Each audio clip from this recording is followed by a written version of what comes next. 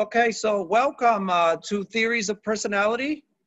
We will be starting week 3 today, and we're going to be talking about Carl Jung, his theory of personality. Now, it's the neo-psychoanalytic approach. Remember, Freud's approach is the psychoanalytic approach. Neo means new, so the new psychoanalytic approach. Jung is what we called a neo-Freudian, a new Freudian. There are several individuals who are considered neo-Freudians, people who lived around the time of Freud and knew Freud, were followers of Freud, and eventually broke away and proposed their own theories. And their theories have some things in common with Freud's theory. So they're called neo-Freudians, or the neo-psychoanalytic approach. So let's get started.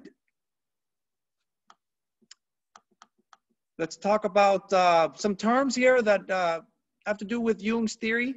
At the beginning, it's going to sound like we're talking about physics and not really psychology. So we're going to talk about psychic energy, opposites, equivalence, entropy. Those are all terms that are used in physics. But it'll look more like personality as we get further into this theory.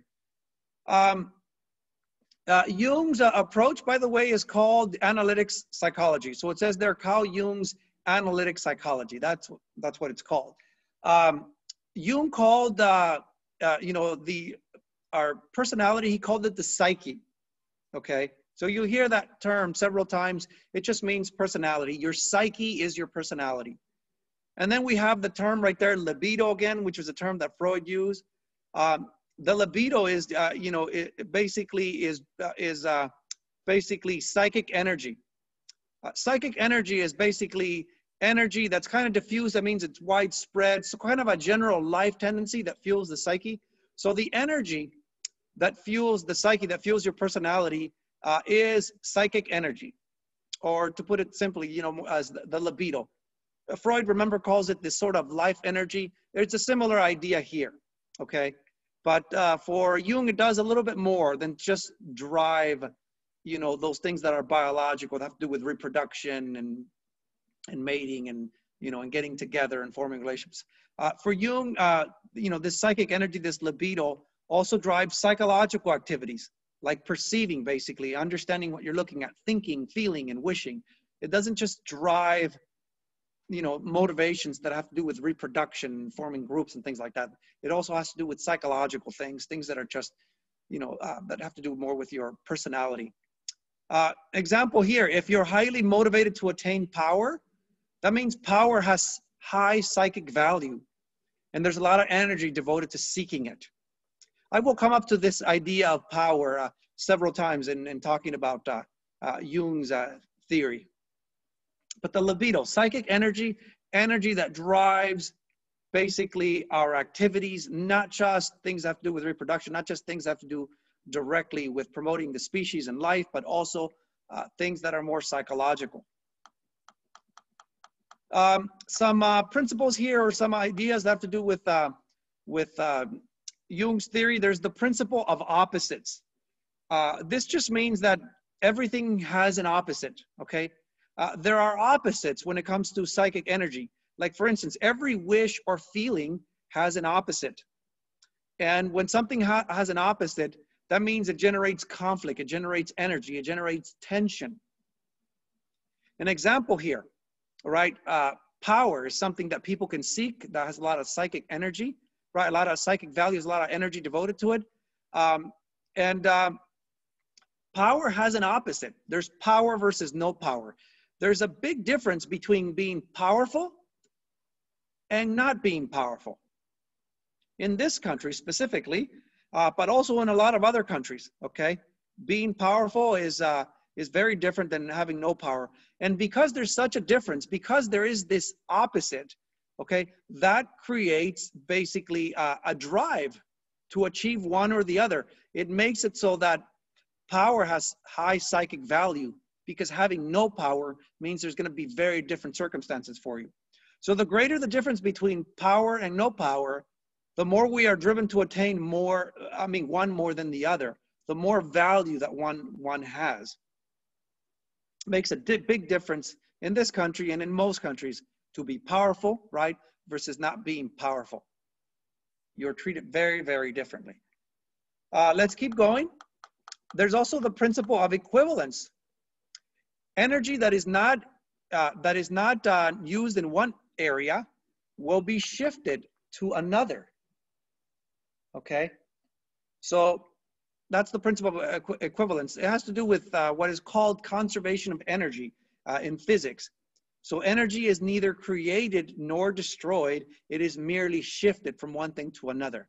So the energy that you use for conscious activities, like learning and thinking or whatever you're doing, that energy is used for conscious activity when you're awake, is shifted to the unconscious when you're asleep. When you're asleep, that energy is shifted to things that are unconscious, things like dreaming, okay? So the energy doesn't go away. It doesn't, it doesn't get destroyed. It is merely shifted from one activity to another. Just like with, please have your mics off. I don't want to hear any background noise. Yeah, the energy is shifted. Similar thing happens like when you're going to school or you're going to work, right? When you're at work, you use your energy there. And then when you come to school, let's say if you go to school, then you use your energy for that. And you shift the energy from one thing to another. And also you can do it, in daytime, nighttime, when you're awake, when you're asleep, the energy doesn't go away. It's just shifted. There's also the principle of entropy, which means that the psyche's energy, the energy that drives your personality, flows to maintain a balance, okay? If desires differ greatly in intensity, that means the energy will flow from the stronger to the weaker, okay? Perfect balance within the system means there's no energy. So remember, there are opposites, and this creates tension, this creates energy. And the principle of entropy says that basically the energy will flow from the stronger to the weaker. First, it goes to the stronger, and then eventually it will flow back. So here's an example to help you understand. Let's say there's a desire for wealth because, you have a desire for wealth, but you also have a desire for relaxation, right? So you want to be driven, you want to accomplish things, right? You want to make something of yourself, you want to become wealthy and powerful, let's say. But you also want to relax, you also want to take it easy. If the desire for wealth is stronger, and it often is, then initially more energy will be used to seek wealth. Maybe you'll go to school, you'll work hard, or maybe you'll start a business, but you'll do something to try to attain this wealth. Later, when wealth has been attained, the energy will flow back to the other, and it will flow back to instead trying to take it easy and trying to relax. And wealth will no longer be a great motivator. That's what happens when we seek things. We seek things at the expense of other things. We may seek, money and power at the expense, for instance, of relationships and friendships. And as we attain one thing, we have attained wealth and power or whatever it is, then later on we'll shift that energy back to the other things that have been neglected. So that's the principle of entropy. Energy flows to maintain a balance. It shifts from one to the other. More about this. So that sounded like physics, okay? But it'll be clear soon that it's not physics. We're still talking about personality. Remember that Jung is a neo-Freudian, or it's called the neo-psychoanalytic approach. So there's several things about Jung's theory that are similar to Freud. Okay, like for instance, Jung also has something that's a part of his theory called the ego. And it's the same thing as Freud's ego, okay? It's basically the conscious part of personality. It's the part of you that thinks, that perceives, that feels, remembers, the part of you that selects what you're going to attend to, what you focus on. It carries out the activities of your waking life, okay? So the ego keeps you focused on the lecture and keeps other info out of awareness. Just got a message that my battery is running low. So I am going, speaking of shifting energy, right? I'm gonna have to move this table, and I'm going to I have to move this laptop and plug it in. So the lecture is being disrupted a little bit, I know, right now. Let me move this thing and just plug it in so the battery doesn't die. Cheap laptop, I guess, doesn't have a long battery life, or maybe it got drained overnight. But I charged it fully yesterday. I didn't charge it this morning. Okay, so we will continue. So the ego is like Freud's ego, basically. It's the part of you that thinks, that feels, that remembers. It carries out the activities of your waking life. Similar to Freud. Okay, the ego is just the part of you that thinks. It's not really the unconscious here. Okay. More about the ego. Freud has this idea, not Freud, Jung has this idea about the ego a little bit more developed. It has more to do with other aspects of his personality theory, okay? For instance, according to Jung, the ego also determines the dominance of certain attitudes.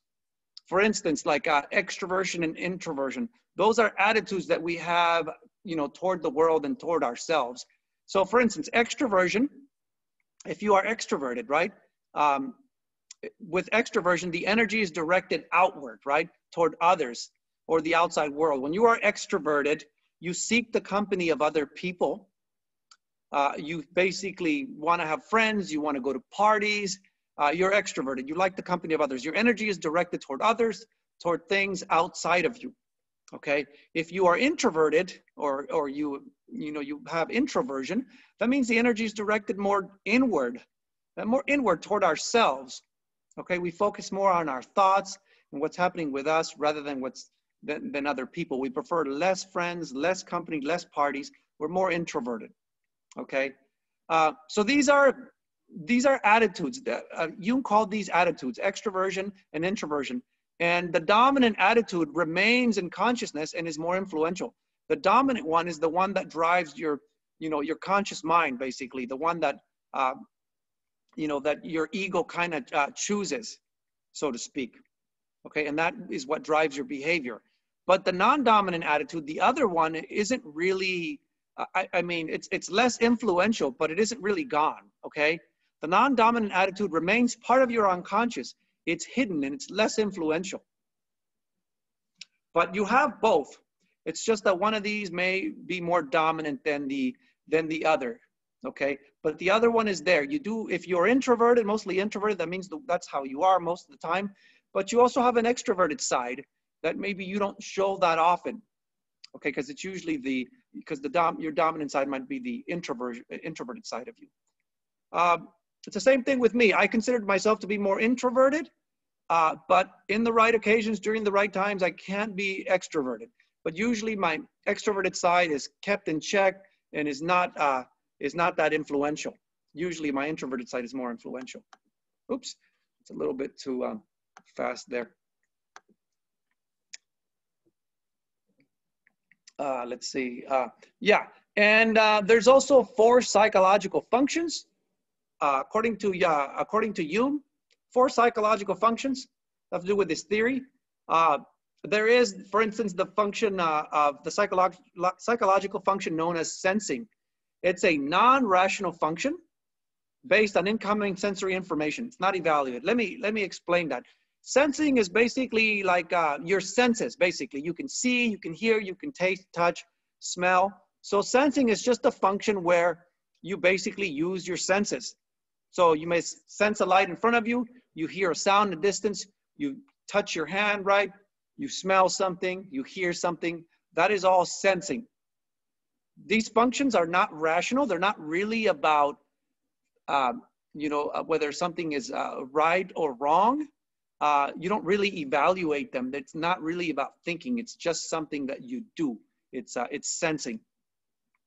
And there's also the function of intuiting. Intuiting is a little bit easier to understand. It's just your intuition, your gut feeling. It's also non-rational, which means you don't really think about it. You don't really decide, whether it's, good or bad. It's just it's really your gut feeling, right? Not based on any sensory information. It's just your intuition, your gut feeling.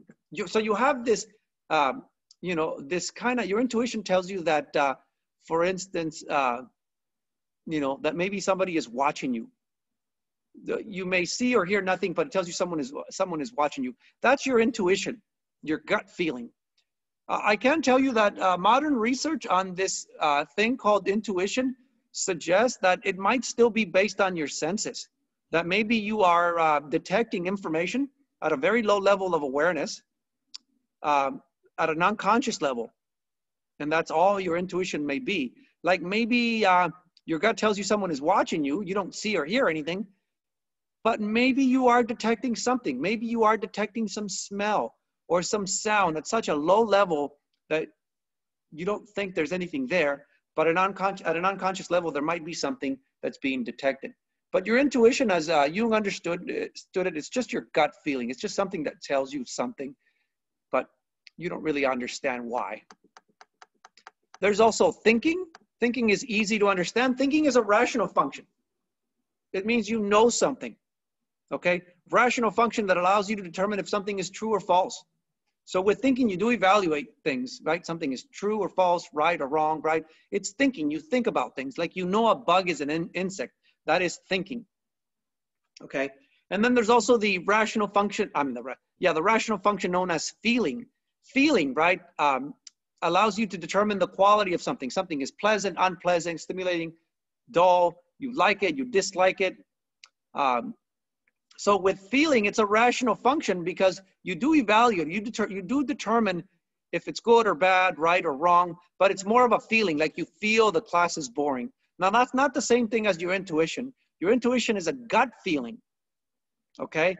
And with feeling, we're talking about being emotional, something like that, okay? You like something, you dislike it, pleasant, unpleasant, you know, good, bad, that kind of stuff. It's more about emotion. Your gut feeling is not really about emotion. It's just intuition. I know that this doesn't sound like much yet, but you'll see very soon that this will become very interesting and become more about personality. So here's the thing. If you combine the two attitudes, extroversion or introversion, with the four psychological functions, sensing, intuition, thinking, or feeling, if you combine those, you get 8 psychological types, 8 possibilities. It says, see page 94. You know what? It's not page 94 anymore. I have changed textbooks, and well, it's not page 94 anymore, and I keep forgetting to update that. But 2 possibilities, extroversion, introversion, times 4 other possibilities, sensing, intuition, thinking, and feeling. 2 times 4 gives you 8. 8 different possibilities if you do the math. And we're going to go over those 8 psychological types. Think of them as these are the personality types. Okay, you can have these different kinds of personality. And by the way, you know, it's just a matter of which one is stronger. You're not purely one or the other, but you might be more one of these than the other. You might be 80% one and 10% another and 10% another, or, you know, or maybe, you know, 60% one and then 20 and 10 and 10. So it depends. You can have a combination of things, but usually there's one that is stronger. So you might be the extroverted sensing type. You're the type that, for instance, that seeks pleasure, happiness, new experiences. Okay, so extroverted means energy is directed outward toward people, to things, and you're the sensing type. You're about seeing things, hearing things, smelling things, touching things. There's 5 senses, okay? So the extroverted sensing type is someone who does things out there, who seeks new experiences, seeks pleasure, right? The cliff jumper, looking for that ultimate rush, right? Or, you know, the person who needs to feel the wind on his face, right? He's extroverted, he's out there seeking experiences, right? Directing his energy outward. But it's about what he sees. It's about what he can touch, what he can hear, what he can smell. That's what it's about. Those people who say, you know, that, you know, they say, I gotta live, you know, I have to live. I need to experience what's out there. That's the extroverted sensing type. And then there's the extroverted intuiting type. They're extroverted, energy is directed outward, but it's more about using their gut feeling or a hunch It's not really about the senses.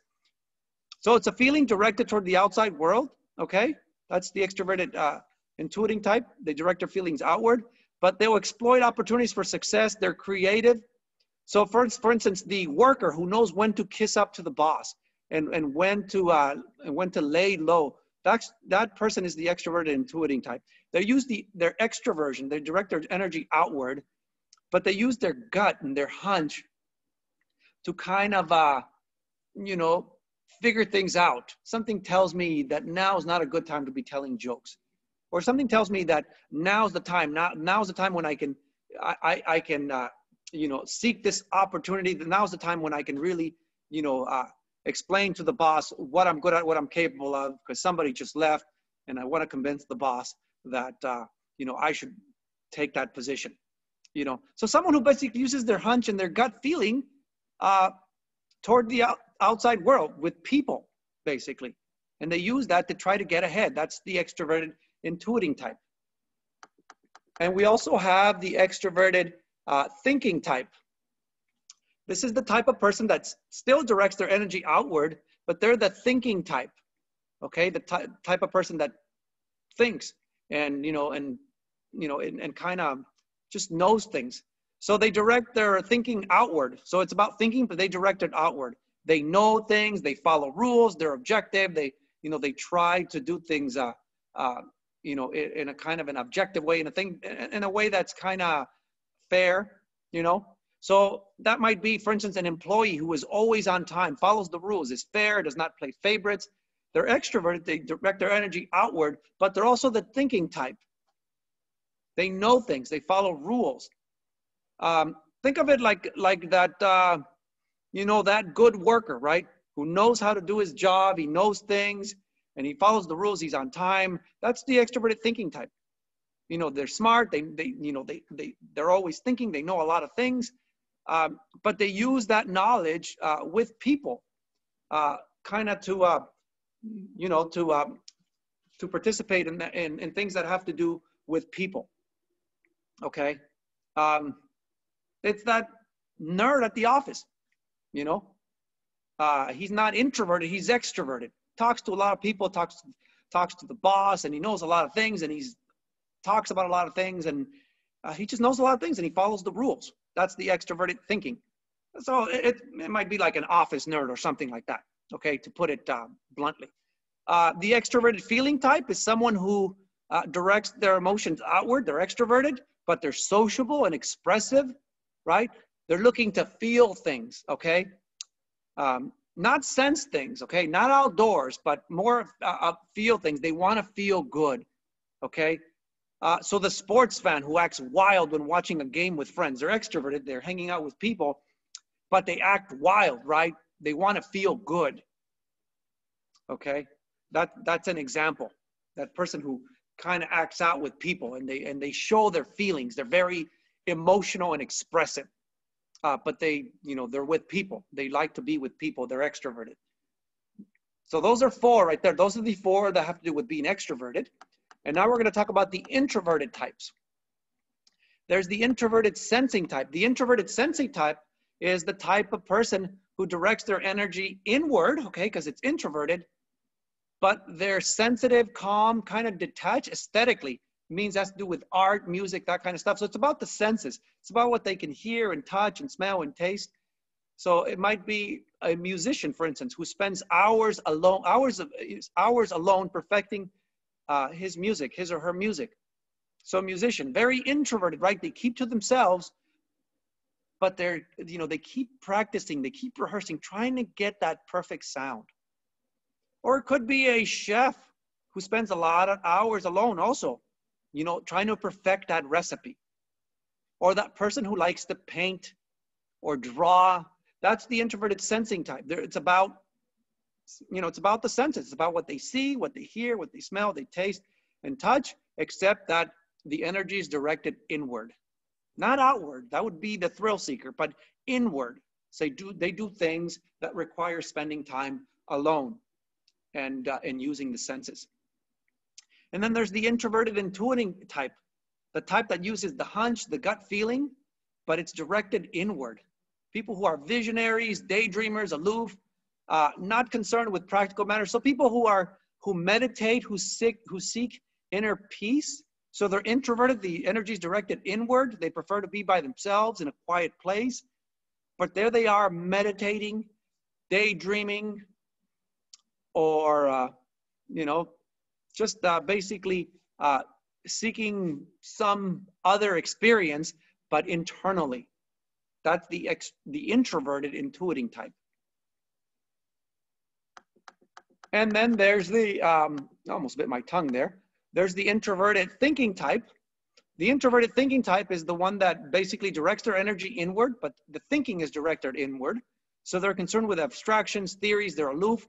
So this would be, introverted thinking type would be your philosopher who spends a lot of time considering ultimate realities, thinking about the meaning of time, space, origins. It would be your scientist, you know, who basically spends a lot of time directing their thinking inward, trying to come up with that theory or trying to test some concept. You know, so it could be a mathematician, you know. These people like to spend time on their own, but they're thinking, okay? So scientists, mathematicians, philosophers, things like that. As a psychologist, I can tell you that this is my strongest type. I am the introverted thinking type. I know I have to be a little bit extroverted sometimes when I have class and things like that. Via Zoom, it's not really going to happen, but in person, I kind of have to put on a little bit of a show and act differently. But I'm mostly the introverted thinking type. I love philosophy, and I am a scientist by nature.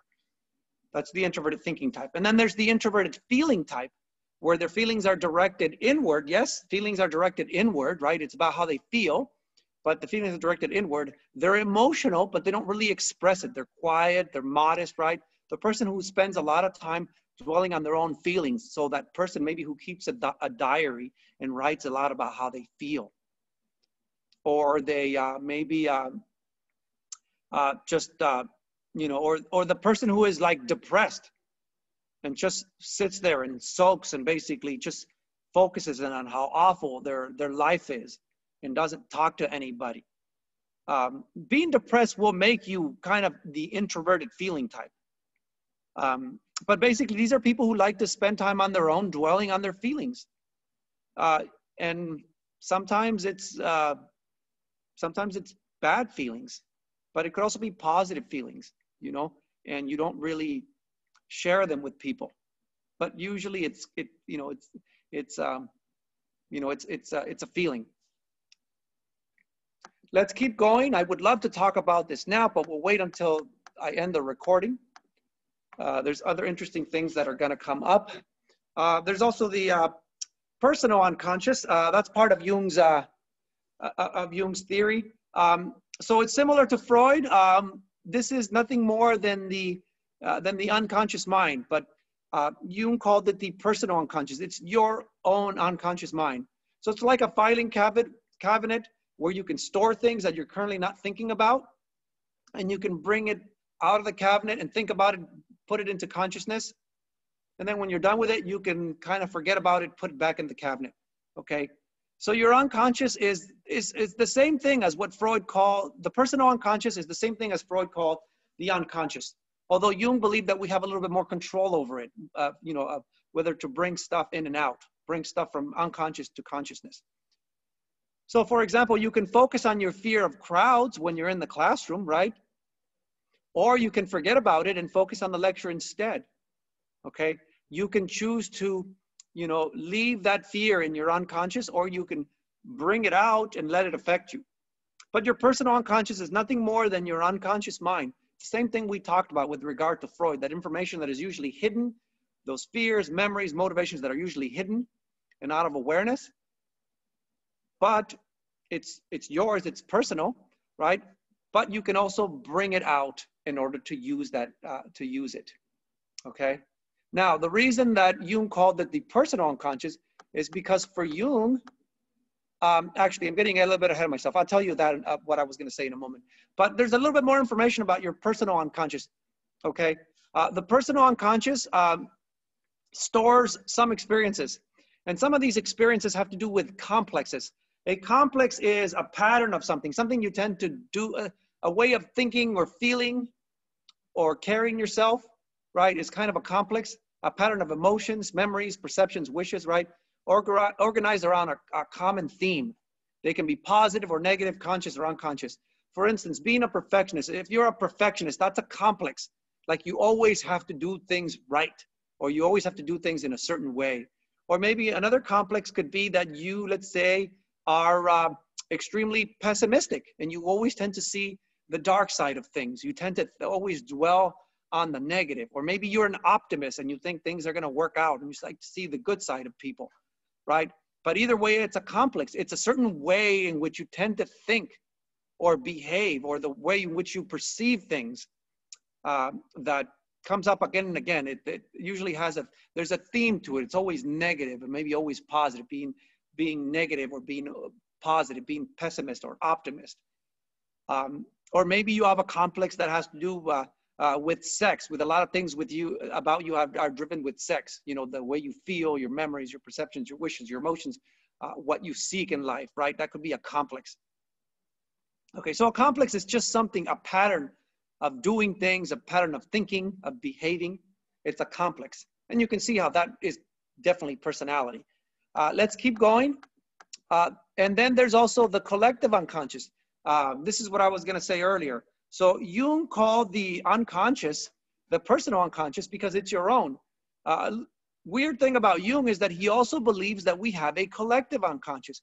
We have an unconscious mind that we share with others, that we are somehow connected to our ancestors through our collective unconscious. It's a collection of experiences of past generations. That is the collective unconscious. We inherit predispositions, ideas, you know, certain ways of thinking, feeling, and behaving that was important to our ancestors. Like your predisposition, for instance, to believe in a God. It might have been important for your ancestors, and you've inherited that according to Jung, and therefore, God is important in your life today. It's part of your collective unconscious. It's a kind of a mind that you share with others, that we are connected in some kind of mystic way with other people, the people that we are related to, with our ancestors. Another example of that would be what a lot of Native Americans believe in. When Native Americans who believe in these things called like visions, where they have some kind of dream, and in that dream they have a vision that helps them understand, you know, something about what they're currently experiencing, or maybe something about the past, helps them understand something about the past, or maybe help them understand or try to help them predict the future. And in that vision, they will encounter usually some ancestor of theirs, usually in some animal form, in some spirit form. And in that way, they believe they are connected to their ancestors, you know, in their mind, so to speak, and that helps them. It helps them, you know, with visions and quests and just to understand things. That would be a perfect example of the collective unconscious. Sounds a bit mystical and weird, but Jung believed that such a thing exists. That's the collective unconscious. There may be some evidence for that. Research is showing that, for instance, that if your ancestors long ago, like, you know, experienced something like a famine where they almost starved to death, you know, where food was scarce, that research is showing that that can actually affect people, you know, even 3 or maybe even 4 generations later, because the experience actually alters you biologically, alters your genetic, and then that gets passed on. And then generations later, you can be more susceptible to certain illnesses or stress because your ancestors had to go through that thing because of what they went through, that trauma. Let's keep going. The collective unconscious also contains these things called archetypes. Archetypes are basically, you know, images that have to do with the past, images of universal experiences that have been repeated over generations and are expressed in our dreams and fantasies. Archetypes are ideas, are old ideas that seem to have always been around, and they have to do with the distant past. Like there's the archetype of the hero. The idea of the hero has been around for a long time. You know, the hero is usually someone who is male, you know, someone who is masculine, muscular, and brave and things like that. But the idea of the mother, like the image of what a stereotypical mother is like, you know, big bosom, big hips, you know, middle age, kind of, you know, uh, a little bit on the heavy side, right? The idea of the child, or the idea of God, what God is like, right? And what God is. That's an idea that's been around for a long time, right? A lot of people believe in God, and God is almost always a male that's kind of muscular and thin and, you know, long hair and wise and caring and all that stuff. That's an idea that's been around for a very, very long time. The idea of death, you know, the grim reaper and stuff like that, power, the wise old man, mother nature. These ideas have been around forever. And according to Jung, that's evidence of the collective unconscious. We've inherited these ideas, and we tend to continue to believe in things in this way. Let's keep going. Other interesting things that have to do with the collective unconscious. It contains, you know, what we call major archetypes, right? Here's the thing. There's something known as the persona. According to Jung, there is a mask that we all wear in public, and that is called a persona. It's a mask that we all wear to deceive others, but it can also deceive ourselves, okay? Like in public, we may present ourselves as maybe the perfect parent, or a hard worker, or an honest person, a reasonable person, a nice person. But in reality, we may be very different, okay? But we all wear a mask. We want to, you know, like, you know, I wear a mask. You know, when I teach, I present myself as this person who, you know, who knows a lot and who is caring, you know, and thoughtful and fair and things like that. But that's also part of my mask. You know, I can also be mean. I can be unreasonable, and I can get very upset and cuss and be awful. But in public, I have to show my good side. I have to, you know, it's that mask, right, that we wear. I'll give you another example. Those performers, those musicians that a lot of you fall in love with, that is not who they are. That is a mask they wear in public. That is their persona. That is the person that they act like. They act that way so that people will basically admire them and fall in love with them and buy their music and watch their movies. But according to Jung, we all wear this mask. For some of us, the mask is closer to who we really are. And for others, the mask is really different from who we really are, you know, when we're alone. But when we're in public, we show a certain side of ourselves to people, or we show something to people that can be very different from the truth. So that's the persona. We all wear this mask, okay? We're all kind of putting on a show, putting on an act to some extent. We also have the animus and the anima. The animus is the masculine side of you. According to Jung, we all are masculine in some way. Whether you're male or female, you have a masculine side, a strong side of you, a side of you that's aggressive, that's assertive, that's going to push back. And we also have a feminine side that's called the anima, which is basically you know, the side of you that is kind and nurturing and more feminine. That's associated with being more feminine. I know these sound like stereotypes, but this is what Jung believed, that we have a masculine and a feminine side. Okay, all of us, you know, even males, you have a feminine side. No matter how tough, how macho you think you are, you have a feminine side. We must express both if we're going to be well adjusted. We can't always be macho and tough and assertive. Sometimes we have to, you know, we have to use our feminine side, and we have to be kind and nurturing and listen to people and things like that. It's very unhealthy to be completely masculine, and it's also very unhealthy to be completely feminine. And research, modern research supports that. A person can be both nurturing and assertive, nice and aggressive. So that's the animus and the anima. And let's see how we're doing on time. There is also, oh, here's some pictures for you guys to make this point very clear. These musicians, these artists that you guys fall in love with, right? There's Lady Gaga right there. These may be a bit outdated, but there's Lady Gaga there. I don't even know who, I remember who that is. That's Little Kim or something. There's Beyonce.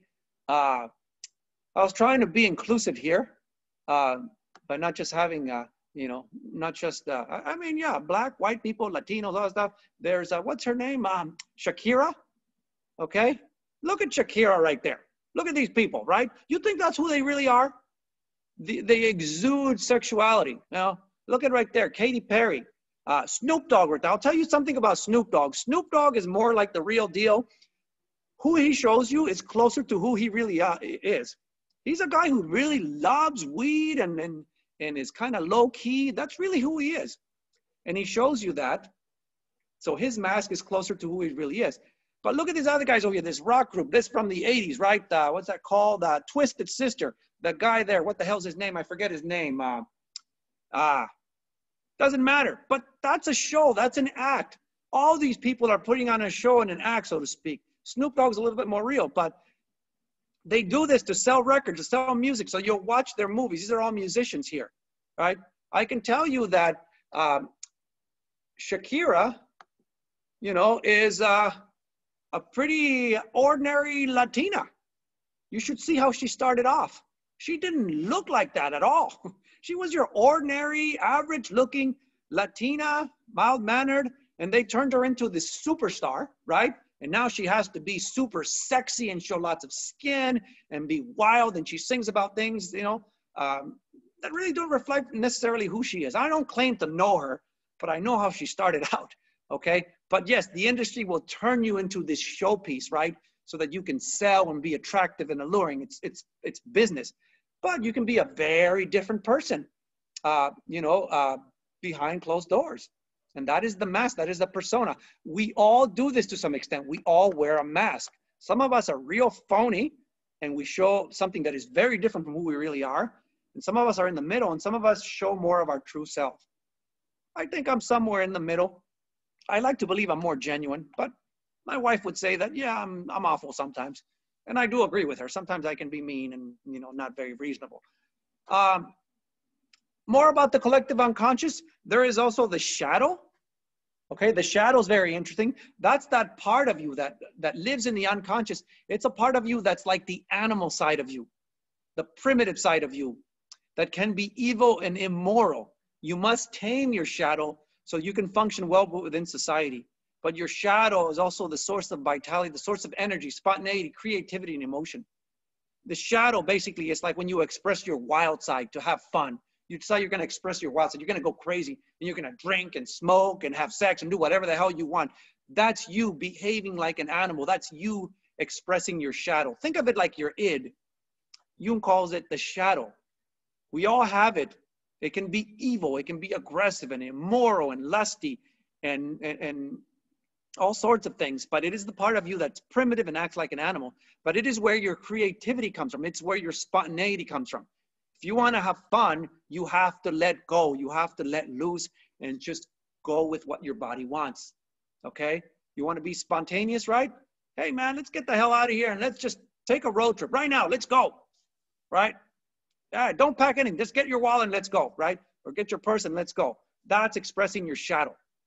But it can also be the source of evil and aggression and things that are wrong, right? Some people express that too much and they get into trouble. You have to tame it. You have to keep it under control. But every now and then you can let it out and let loose so you can have some fun. There's also self. Self is part of the collective unconscious. Self is more something that you strive for, right? To be complete, unity, integration, harmony that the psyche strives for, right? It requires integration of conscious and unconscious motives. So if you can integrate all these things, your shadow, you know, your persona, the different psychological types, you know, all these different things, you know, yourself, then you can achieve unity. You can achieve self, right? Where you are complete, you have actualized, you are living at your full potential. But yes, there's a lot of different parts of you that are there vying for your attention. And your ego determines which one you let out, so to speak. But the self is when you integrate and everything works in harmony and you're well adjusted. But some of us may be a little bit too wild, too crazy. Some of us are a bit too controlled. Some of us a bit maybe too fake. But you need, or too feminine, too masculine. All these things need to be kind of in balance and used harmoniously as the situation calls for them. And, you know, we will stop there. Let me stop the recording.